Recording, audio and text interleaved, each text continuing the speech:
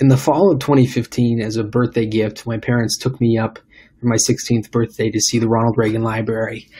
At the time, as somebody who was just familiarizing themselves with the democratic process, it really was inspiring to see not only the Gippers' legacy, but the Republican Party's influence in times of adversity like the Cold War.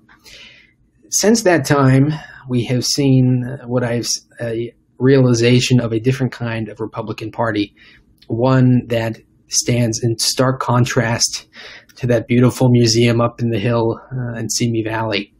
What we've seen beginning in 2016, when the president, then candidate, first mocked John McCain as a war hero, later mocked disabled people, later attacked just about every value we have, was a divergent path between the Republican Party of John McCain, of Ronald Reagan, of so many other people, and a new kind of sinister party. So looking forward to this election, it's exciting. It's my first time voting in a presidential election, as it is many others. But for many young conservatives, I think the tide has turned in favor of not this candidate. And I think we're in a position where we must vote for Joe Biden. As a Nevadan, it became increasingly clear the lack of responsiveness of President Trump in 2017 after the Las Vegas shooting that killed over 50 Las Vegans and people around the country right here. The lack of gun control and the lack of efforts of any conservatives just to come together on common ground is something that Nevadans have not forgotten. We need a president who is going to take responsibility, reach bipartisan consensus, and make sure that tragedies like this don't happen.